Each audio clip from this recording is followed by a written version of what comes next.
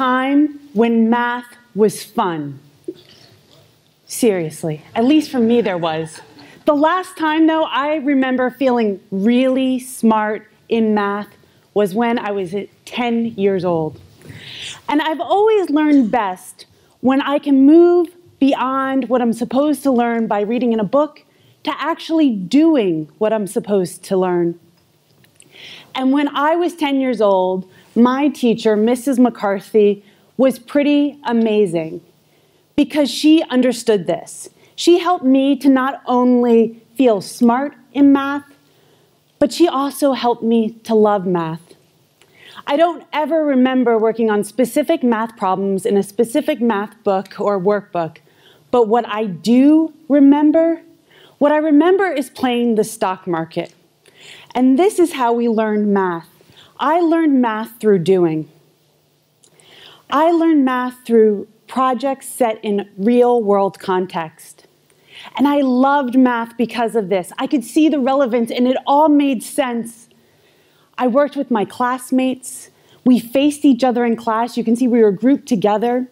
And we interacted with each other. And we learned with each other.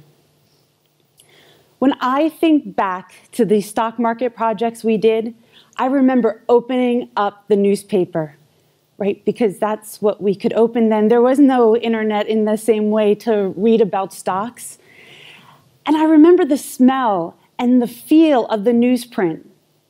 I remember feeling the excitement at discovering whether or not our predictions had come true, if we had kind of put our fake money where the stocks were going to do well. And they often did come true because Mrs. McCarthy wasn't teaching us just math. She was teaching us all kinds of subjects interweaving. She taught us culture and language and business. And this all led to solid predictions and things that pop. It felt incredible to learn math this way. We all learn by doing, and sometimes doing causes noise. So I was learning math in all kinds of aspects of life in a really holistic way, and I was having fun doing it. And then the school year came to a close. It was time to say goodbye to Mrs. McCarthy, to take a 2-month vacation, as you do in the US during the school. And it was time to then go back to school after that 2-month break and say hello to my new math teacher. And I vividly remember being 11 years old and in my new math class. And in my new math class, we sat in straight rows instead of small groups. And unlike Mrs. McCarthy's class, where we collaborated with fellow students, in my new class, we were only allowed to work by ourselves because anything else was cheating. And I was supposed to be learning straight out of the book. But learning really didn't happen for me out of a book. I was tested, though, on rote memory, and it was not only boring, it was totally disconnected from any real-world context. And this disconnect made math uninteresting to me.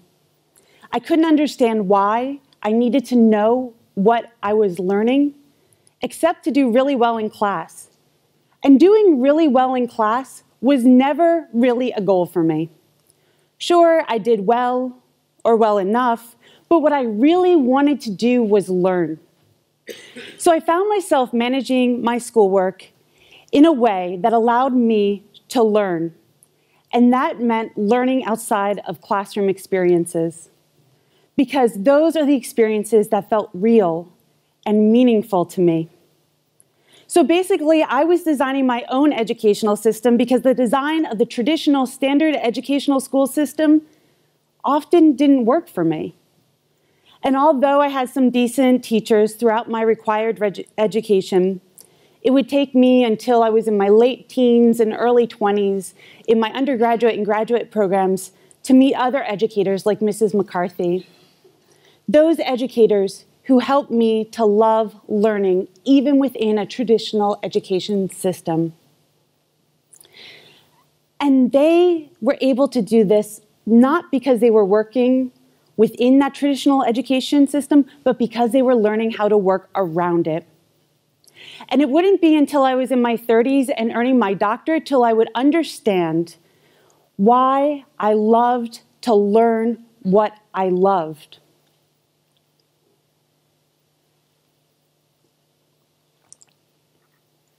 Good news for all of us in this room, design matters.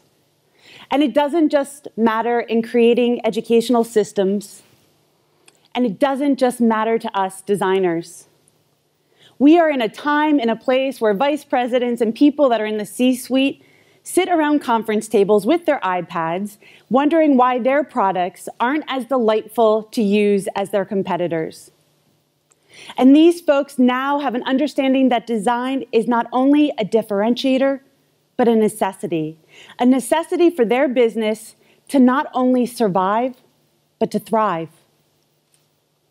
And even though these folks might not really understand what we do as designers, they might think of it as magic or some kind of secret sauce, what they have begun to understand is that design matters, and they need us designers to make their companies, organizations, and products relevant. So vice presidents now realize that design is life for their companies, and so their company's life needs to be centered on design. This understanding has led to an increase in demand in designers. And even more specifically, it's led to an increase in demand of user experience designers.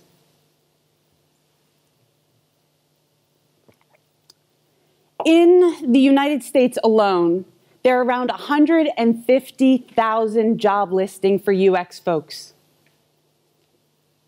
And new graduates aren't prepared for these jobs.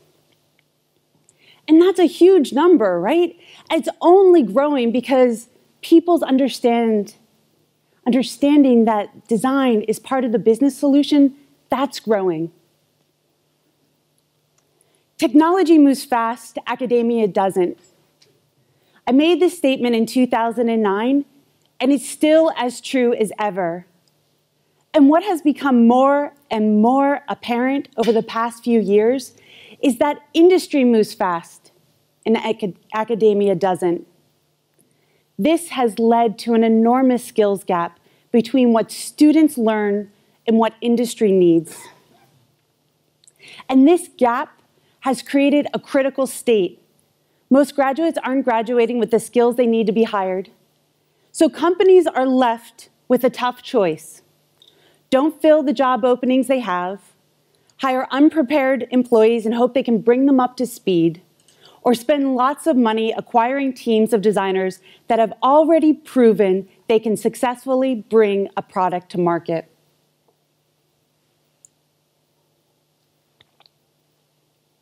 It's hard. It's hard to hire new designers.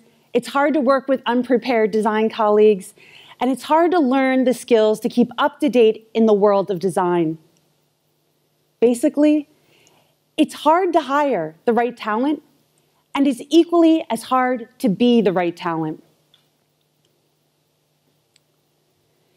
Design plays a critical role in the success of companies, and hiring managers now know this. And they know this because what has been seen cannot be unseen. And what has been seen are companies like Apple, who have invested a lot of resources into design. And all we have to do is look at Apple's profits compared to other companies, and we realize how much design matters. So not filling open positions is just not practical. It's not an acceptable solution for companies.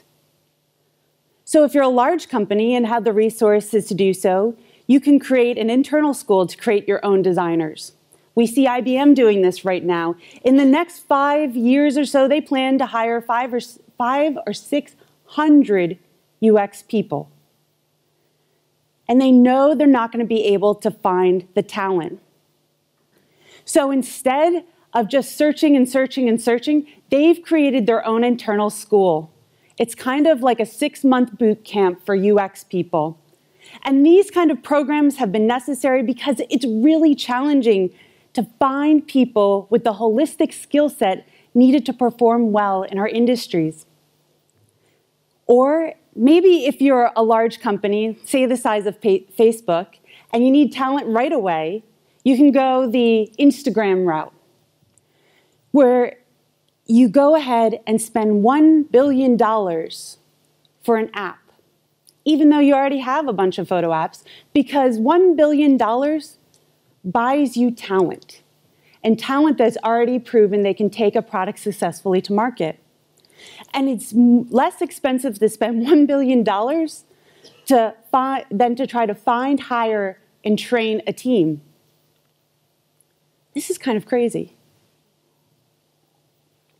When we talk to hiring managers, they tell us that hiring can be scary because it's hard to know what you're going to get in a new hire. But it really doesn't have to be. See, companies want to hire people who have a good cultural fit, that'll get along with the existing team. Hiring managers tell us we need people who get us, and we need people who get our process. Hiring managers need talented folks who can jump in at any time of a project to get whatever needs to be done within the project. So they're looking for a good cultural fit and people who have the right skills. And the right skills are a mix of technical hard skills and soft interpersonal skills.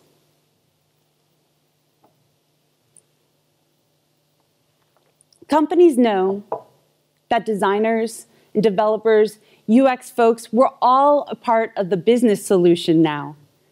And the bottom line is experience sells. But these companies struggle to find the talent that have the right experience to craft the right experience for their customers. So they resort to spending a lot of resources to recruit and train a team. So we asked hiring managers this question: what skills do good designers have? And across the board, they said the same thing. They said experienced designers, they need to be proficient in a lot of things, including information architecture, copywriting, design process management, user research practices, interaction design, information design, visual design, and editing and curating. They went on to say that good designers need to have a great understanding in things like ethnography, domain knowledge, business knowledge, analytics, what the heck do we do with all this data we've been collecting, marketing and technology and return on investment, and social networks and use cases and agile methods.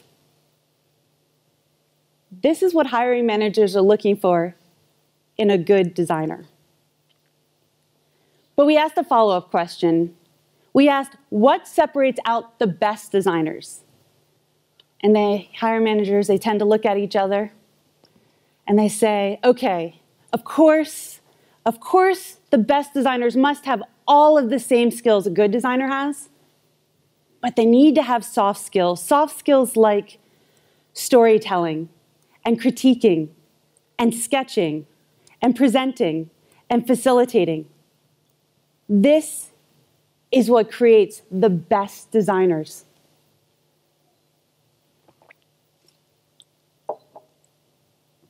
This is a lot to know. And this is really hard to find in a person. And this is why we think of experienced designers also as unicorns. They're magical and mystical. We know they're probably out there somewhere. If we search long and hard enough, maybe we can find them. And however you arrive at being a unicorn is okay. You just need to get there.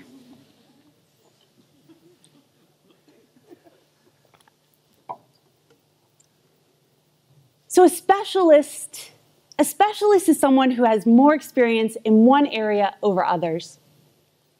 A compartmentalist is someone who has experience in only one area. And a generalist, otherwise known as a unicorn, is someone who has equal experience in most areas. And here's the thing. Most hiring companies can't afford specialists desire generalist, and will die with compartmentalist. It's very challenging for teams to function when they're only built with specialists and compartmentalists because only specific people can do specific tasks at specific times. And this becomes a real problem when a team member gets sick, goes on vacation, or leaves the team altogether. The team is then left asking who? Who takes on their task? And when life events such as these occur, projects get bottlenecked. And sometimes projects completely stall or fail. Also, in a work environment where there's only specialists and compartmentalists, during the life cycle of a project, there are often times when some members of the team sit completely idle, while other team members are having to work really hard and pull extra hours. This doesn't lead to good team flow. However, when a team is made up of generalists, bottlenecking and idling is less likely to happen because team members are able to perform any and all of the tasks to make sure a project gets done. So good team flow happens when a team is made of generalists who can keep a project going no matter what. For most of us in this room, our goal is to be on or lead a team with other amazing designers to produce appropriate and awesome design solutions. But what I'm suggesting our goal should be is to be on or lead a team with other amazing generalists to produce appropriate and awesome design solutions. As I said earlier, companies need design and designers not to survive, but to thrive. But in our reality today, companies need generalists not to survive, but to thrive. And in general, our schools don't create the type of generalist companies need. Understanding how expectations in the workplace have changed is important. It's important because we need to make sure that education helps build the graduates to meet the expectations of industry. And this isn't just important to companies, it's important to graduates who want to go out and be productive members of society, to have meaningful jobs. So how do we create more generalists? We do this by bridging the skills gap between education and industry. But before we can bridge the gap, it's really important that we understand the gap itself. So let's get schooled. I sometimes ask myself this question: how on earth did we get here? And the reality is, we got here by design. So let's look at the US education system for a moment. We do a lot of things right in the US, like create sugary, caffeinated, fizzy drinks, make super oversized hamburgers, some of my favorite, and create spectacular over-the-top experiences. But what we don't get right, we don't get it right when it comes to educating our citizens.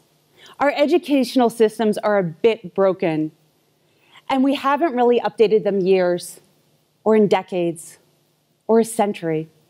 Our models and our structure of education are heavily based on outdated developmental theories and medical concerns. Ever wonder why schools in the US and around the world get 2 or more months for vacation when we in the professional world work all year round?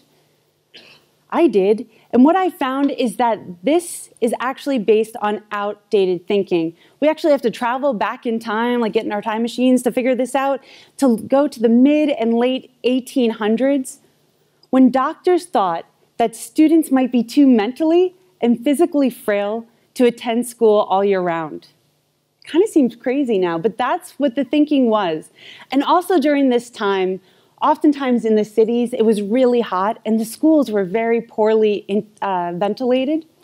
And so doctors and other people decided that there was concern to have schools open during this heat of the summer because it could be a breeding ground for disease. And then because the cities were so hot in the summertime, the wealthiest people that lived in cities, they left to their vacation homes during the summer.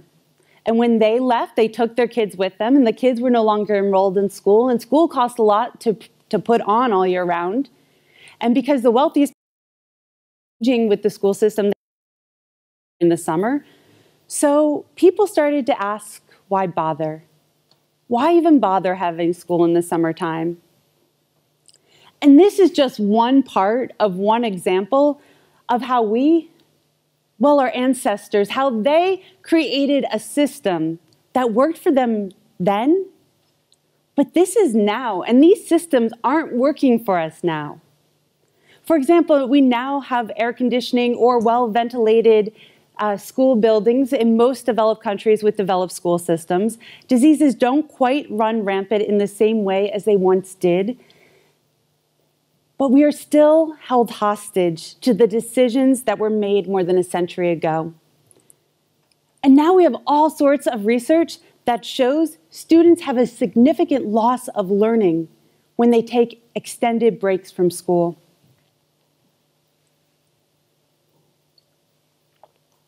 Another design decision, a decision that was designed for educational school systems, are standardized tests. And standardized tests are the exact same test given the exact same way to individual different students. They're tested on the exact same subjects, no matter what their past experience has been. Standardized testing as we know it showed up in the late 19th century, and each country that uses standardized testing, which is most developed countries, has a unique relationship to it. Students are often taught what to learn, but they are rarely taught how to learn. And instead of preparing students to be lifelong learners, to ask questions, to be curious, students are taught to take tests. Their education tends to focus on the best outcome, which are defined by the school systems. And the best outcome for most school systems are for students to excel on the standardized test. In the US, standardized tests are linked to funding and support. If students do not excel on standardized tests, schools lose the resources they desperately need to stay afloat. And this tension causes the focus to be on teaching to the test. Because what gets tested is what gets taught.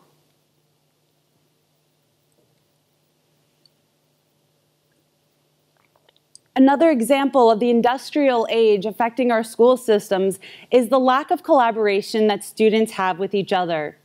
Just like workers on a manufacturing assembly line, students work by themselves, one task at a time, and they rarely interact with their classmates. Because students are tested as individuals, they are taught as individuals. We see students only being taught to work by themselves. We can see this in the furniture of classrooms. When individual chairs are set up to face the front of the classroom, students walk into the classroom knowing they are going to be working by themselves as individuals, facing the stage, facing frontwards to their instructor, the sage on stage.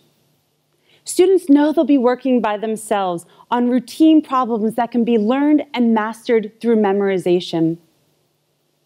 We train students to work about half the year, to memorize things and not think for themselves. We train them to work by themselves, and then we expect them to be able to work a full year, to solve out-of-the-box, non-routine problems, and to collaborate as a team member in a professional environment. And we wonder why we don't have the talent we need to really move our industry forward.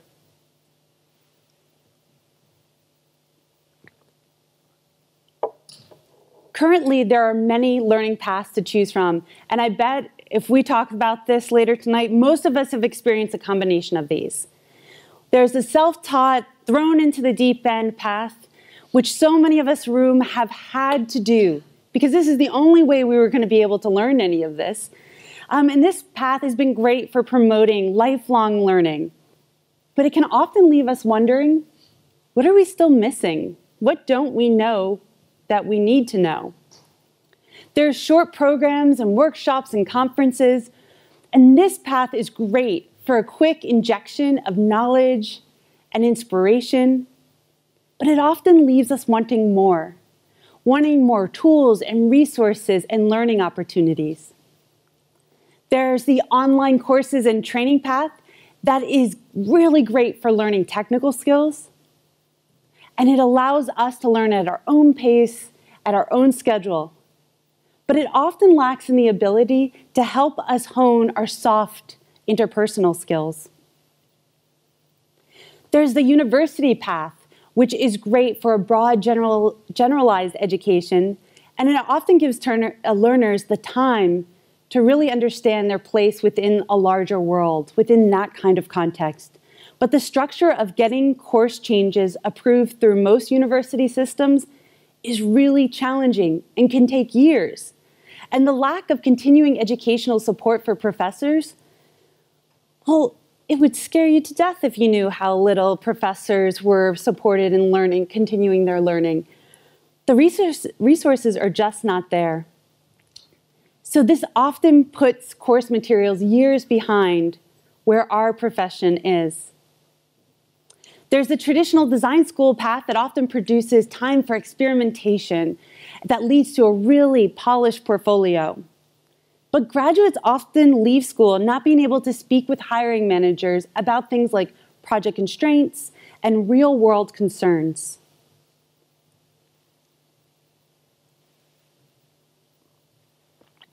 So I've been thinking about this question a lot.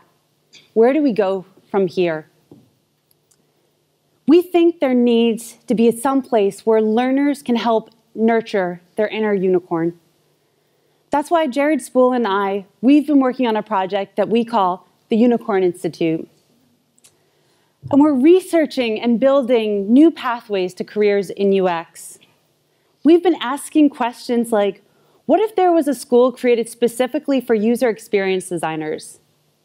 And what if this school focused specifically on making generalists?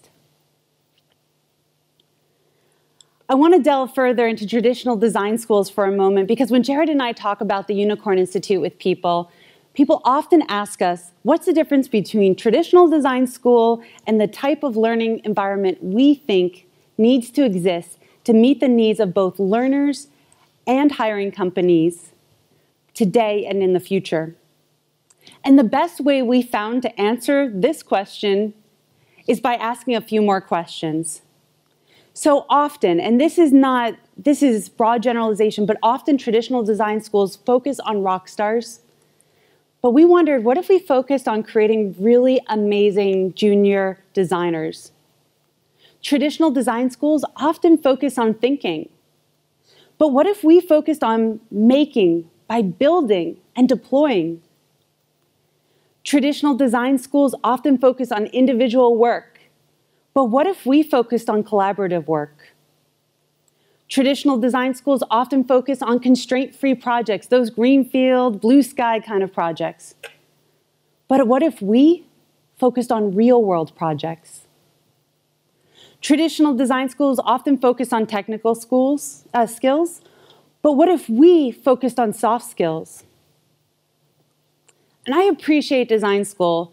That's where I got my start in higher education. But I really had to work hard to create a learning opportunity that embraced real-world constraints, real-world processes, and real-world expectations.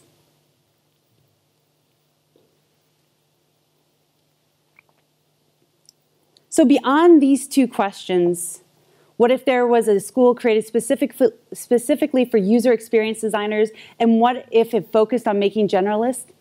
Jared and I asked this question.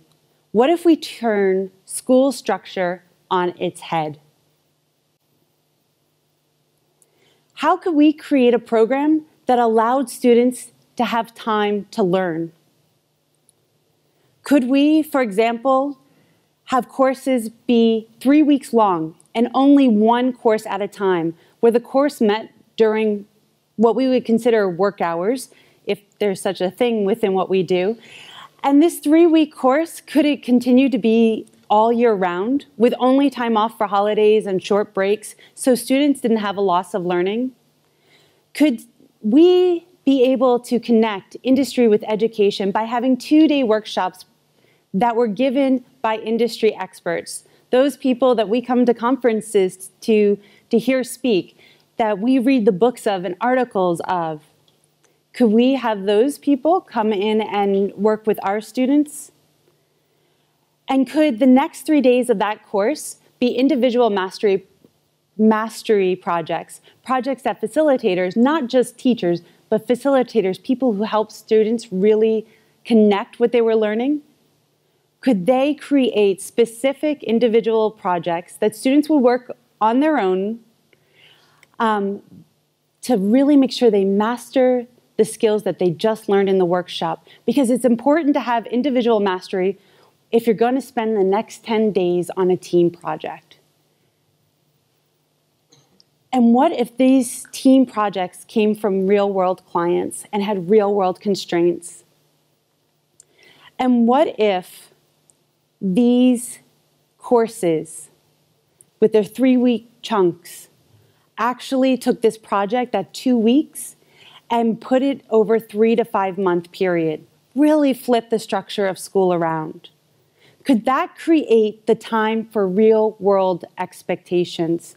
Could meeting during those normal hours give students an opportunity to really build their stamina as a professional? And what if instead of teaching to the test, we decided to teach to learn? Could students learn technical and soft skills that they needed to survive and thrive when they left the classroom? And we thought in order for this to happen, we really needed to have a goal change from teaching to learning. And in this learning environment, there could be a shift from standardized testing to project-based learning. Students could be encouraged to focus on learning and experiences instead of focusing on grades. And I've seen this shift happen firsthand. These are 2 of my former students, and they were working on a real-life project for a real-life client, which was to create a very in-depth animation that opened up a conference for professional designers. No pressure, design students. But however, when we arrived at the event, we were there, and 20 minutes before, the students realized that there had been a problem with the software and the hardware, and it wasn't their fault. But they realized immediately that they needed to create a workaround in 20 minutes for the project that they've been working on for weeks. In those 20 minutes, the students weren't thinking about their grades. What they were thinking about was meeting the expectations of the clients. And when students start thinking in this way, they work harder. They work harder for clients than they would ever work for themselves. Because when they're working for themselves, they're just managing grades. They're just managing their time. But when they're working for clients, they're managing other people's expectations. And that's way more meaningful for most students. So maybe in this learning environment, there would be a focus on project-based experiential learning, on real-world projects. Because when courses and projects, they're all project-based, the roles of students change. Students move from individuals to collaborators. They move from seeing their role as independent to interdependent. Students turn their focus from individual grades to doing what's best for the project and for the team. And that's what we need when these students come into our worlds in the professional landscape. Project-based learning encourages students to stop receiving information passively and instead be the constructors of their knowledge. They no longer take tests, they take on challenges. And this learning environment could be structured in a different way, where 75% of students' time was project-based, where students would work with stakeholders and developers, where designs would get built and deployed. And maybe there could be multiple 3-month projects, enough for 2 years of general education, enough to create portfolios that were not only pristine or perfect, but portfolios that were filled with experiences, where when we're being that role of hiring manager or hiring other people for our team, we could really ask these recent graduates to speak to their experiences in depth. That would help graduates be able to show what they've actually learned and what they actually did. And it would help hiring managers know who has the skills that they need to be on their team. What if instead of focusing on individual learning, this learning environment focused on individualized learning, with learning opportunities crafted specifically for them and opportunities to practice their skills through collaboration? There could be a role change from teachers to facilitators. So these facilitators of learning, they're no longer the all-knowing instructor, the sage on stage. Instead, they become a resource. And as a facilitator, they're able to move away from just the art of teaching to the art of connecting. Facilitators are able to focus on being what each individual student needs him or her to be. And they serve roles such as counselor and education optimizer, communicator, project leader, and learning coach. This new learning environment could change the structure from teacher-directed activities to student-directed activities, where teachers don't just assign the work to students, but instead work with the students to determine project constraints and tasks. And instead of a solo learning environment, what if there was a team learning environment? This is more like the workplaces that we tend to see, especially when we're crunching on a project at the last minute, or brainstorming together, or just finding that energy that comes with moving chairs from individual straight rows to coming together. And maybe students could work together and collaborate to develop solutions to challenging problems. And what if instead of routine problems that are mastered through memorization, students focused on non-routine problems? Because in our age of knowledge and information, we need students and we need workers who are able to solve challenging, non-routine problems, the kind of problems that most of us in this room face every single day. Let's bring that into the classroom.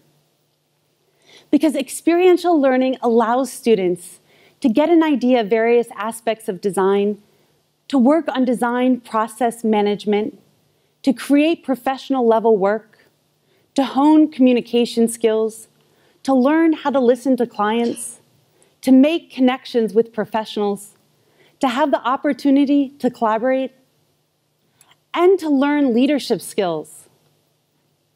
There are many reasons why experiential and project-based learning is the best way for many students to learn.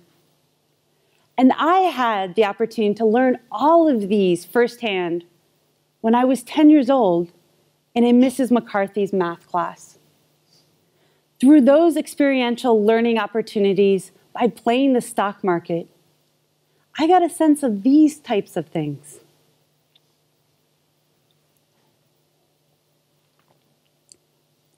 So math was fun. Well, actually, what was really fun was learning. Learning was fun.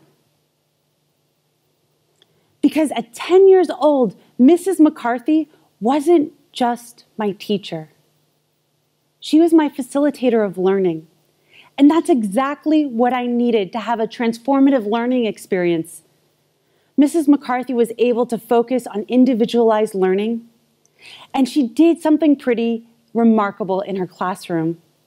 She not only made her students excited about learning, but she also engaged us as active participants in our own learning experiences. We need more facilitators of learning. We need more people who can help students to become industry ready. And we need our educational systems to support these types of people. But how do we teach students to be industry ready? Educators face many challenges when attempting to teach students how to be industry ready. For example, it's way easier to grade hard skills than it is to grade soft skills. And in academia, as we know, what gets graded is what gets valued, and what gets valued is what gets taught. This challenge doesn't so much have to do with the lack of passion of educators, because in most cases, that's there. What it has to do is with educational systems and governances and funding opportunities. These types of challenges occur because the focus of our educational systems tends to be on teaching and not on learning. Keeping this in mind, I suggest instead of asking how do we teach students to be industry ready, we ask how do students learn to be industry ready? This is the question that great facilitators ask. This is how they get students not only excited about learning, but also engaged in the learning process as active participants. When we change the question, we shift the focus from teaching to learning. And that's exactly where the focus needs to be. We know that people learn by making, by building, and by deploying. Humans have known this since the time of Aristotle when he said, what we have to learn to do, we learn by doing. And one of our goals with the Unicorn Institute project is to understand how to make industry-ready graduates. Figuring out exactly how we support students learning through doing, that's industry's and education's challenge to figure out. And we need to figure it out together. So Jared and I are excited to dive deep into these challenges and to work to find solutions that support students and hiring companies. And even though we're working on this, we know that this challenge is going to take all of us working on finding solutions to really bridge the gap between industry and education. And it's critical that we do so, because the right education is the key to moving our industry forward.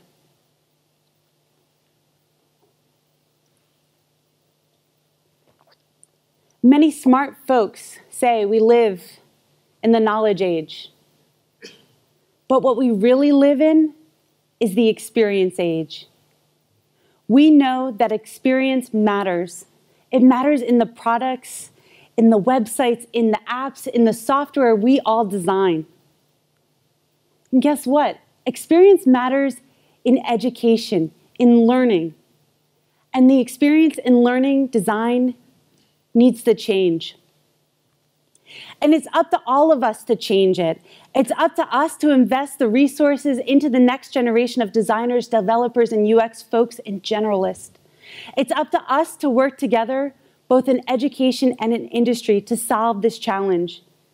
It's up to us to approach it in many different ways, including shoring up the school educational systems we have now and creating new learning opportunities that really meet the needs of both learners and industry. It's up to us to build by developing skill sets of our future employees, our future coworkers, and even ourselves. It's up to us to design our industry's education. Thank you. Go forth and make awesomeness. Thank you.